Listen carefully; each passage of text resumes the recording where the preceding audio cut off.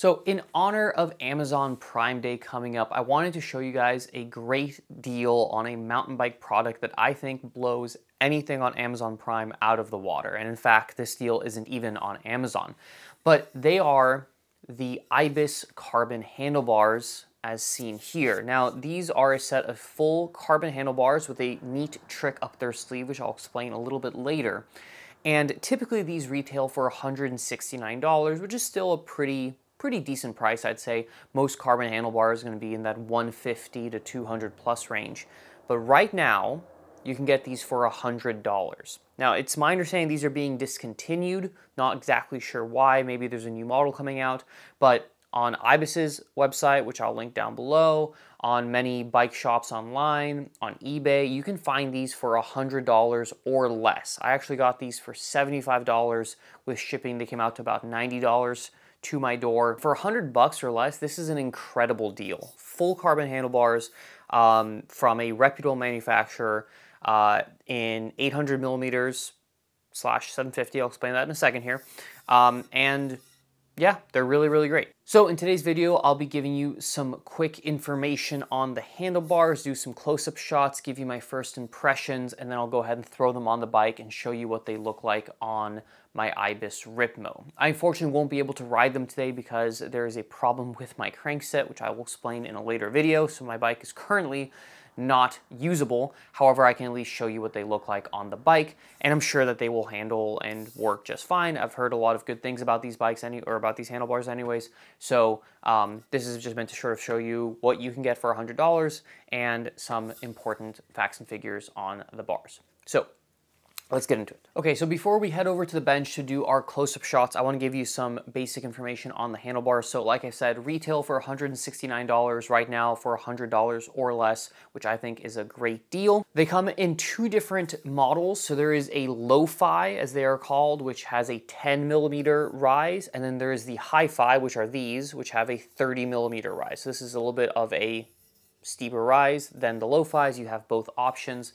And you can choose both. As of the making of this video, which is July 17th, they're both in stock on the Ibis website, and you can buy both models. So keep an eye out if you are looking for those. I would hit buy sooner rather than later because I actually was going to buy these 2 weeks ago, and then I went to the Ibis website and they were out of stock, and then I came back about a week ago and they were back in stock. So it seems like they are running out of them because they're being discontinued. So go ahead and grab them while you can. Besides the different rises that are offered, 10 or 30 millimeters, these both come in the same width, and that is 800 millimeters wide, or you can turn them down to 750 millimeters with these little aluminum inserts, which is really a rather cool idea. So essentially, if you have the inserts in, as they are right now, this is 800 millimeters wide, which is a pretty wide handlebar, but pretty standard nowadays for kind of like trail and enduro bikes. However, what you can do is you can unscrew these inserts. Well, someone could unscrew them. There we go. You can unscrew these inserts, and once you do that, it's a pretty long insert. Once you do that on both sides, they are now 750 millimeters. And if you want something between that, well, you can cut these inserts down, and they say you can do this. There's aluminum, you use a hacksaw, cut them down. Let's say you take off another 10 millimeters on each side. Now you have a 780 millimeter bar. So you can sort of dial them into whatever width you like, and if you mess up, you can just buy new inserts rather than buying a whole new bar, at least assuming that they keep making these inserts. I imagine they will be in stock for a while, or hopefully someone will make an aftermarket one. You could just buy an extra set right now if you are worried about messing up the cut. But the nice thing is that if you like 750 or 800, there's not much you have to do. Just either put them in or take them out. But this gives you some adjustability without having to cut your carbon handlebars and worry that you overdid it on the cut. Quick thing to note is you can't go shorter than 750. So if you like 740s, you really wouldn't want these in like 720. I mean, this isn't a cross-country bar. They're better options if you want a super lightweight cross-country bar, but you're not supposed to cut beyond the insert somewhat obviously.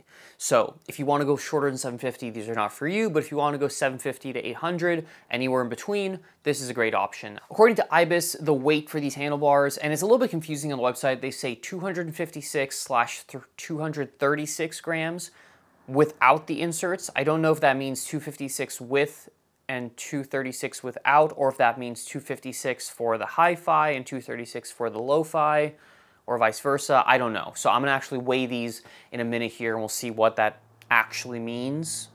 But you're in the 250-ish range, which is pretty respectable for a carbon handlebar. Aluminum handlebar is gonna be probably above 300, and I'll actually take off my old Ibis handlebar and we can compare them for weight and see what the difference is. But the benefit of carbon beyond just the weight is that in theory you should have a little bit more compliance along with the reduced weight. So either way should be a good upgrade. So with all that being said, let's go ahead and head over to the workbench real quick. Let's get some close-up shots of the Ibis carbon handlebar, and then we'll go ahead and throw it on the Ripmo and we'll take a look at it and see what it looks like. So let's head over to the workbench. And here we have the Ibis carbon handlebars. These are already branded with their new logo, the Blackbird. As I mentioned earlier, you might get a slightly different look because the older model has slightly different branding. And I assume that was what was being discontinued, but it does seem like you can get the new ones or the new logo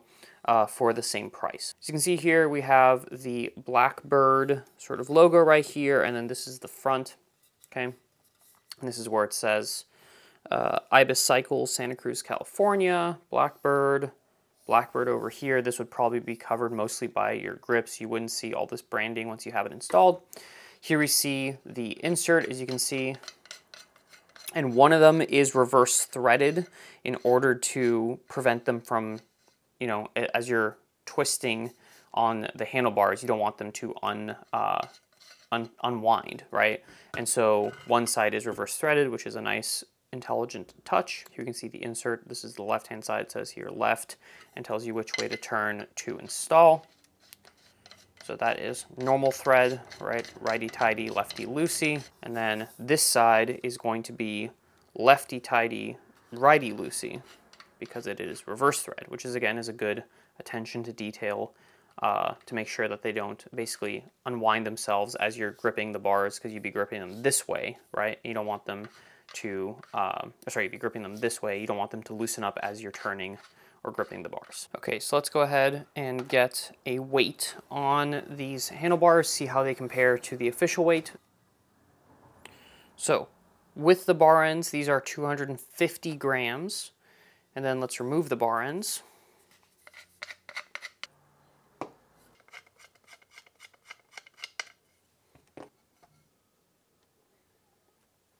Okay, so 230 grams without the bar ends, and that's really nice. So it seems like the 256 and 236 that they mention on the website is for with bar ends and without bar ends, and it's nice that it comes in below on both sides. And yeah, 230 grams if you go with the 750 or 250 for the 800 is a pretty competitive weight, especially once you factor in the price of these handlebars. I think they look nice. I like the logo. I like the branding. For some people, maybe it's a little bit too much, but I think it looks nice. Probably also because I do have an Ibis bike, so I do like the fact that it's, you know, made by Ibis. And yeah, so let's go ahead and get these installed on the bike and see what they look like on there.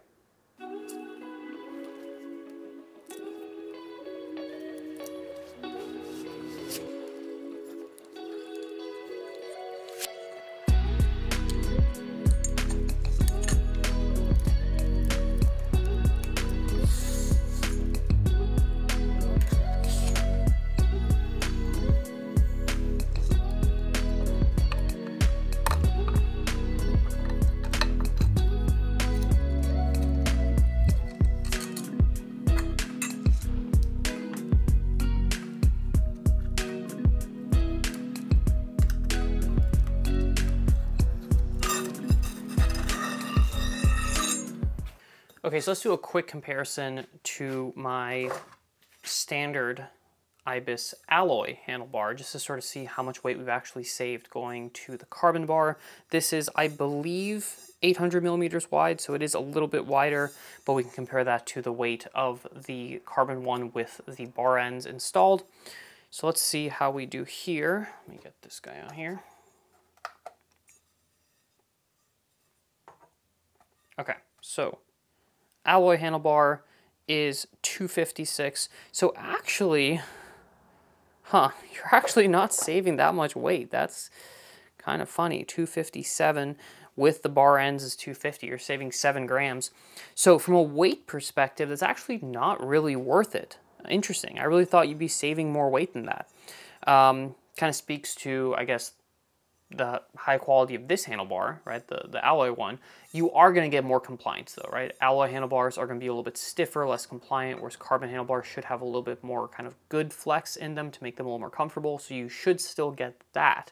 But yeah, you're not actually saving all that much weight, which is interesting. Now, again, depending on what handlebar you currently have on your bike, you may be saving more or even less weight.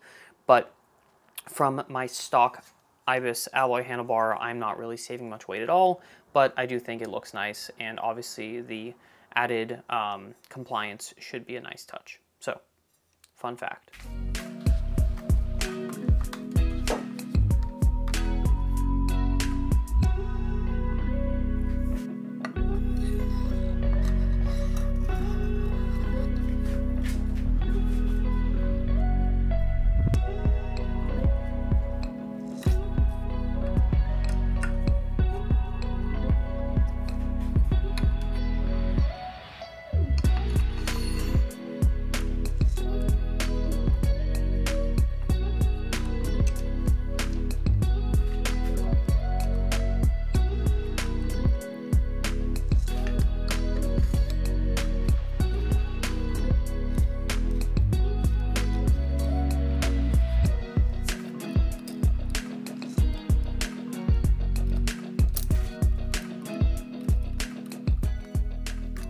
Okay, so I've got the handlebars all installed here, looking pretty good in my opinion. I do need to torque them down. They do say maximum 4 Newton meters, so stem bolts and brake lever bolt, I'm gonna go max 4 Newton meters on those. The bell and the dropper, I'm just gonna go sort of like tight, but not too tight, make sure it doesn't slip.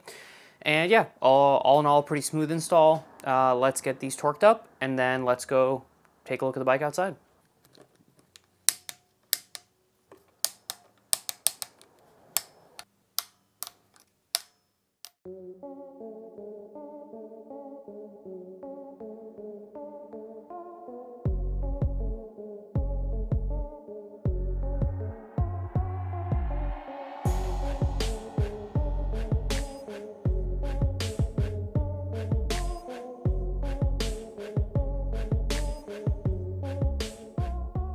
All right, so that's it.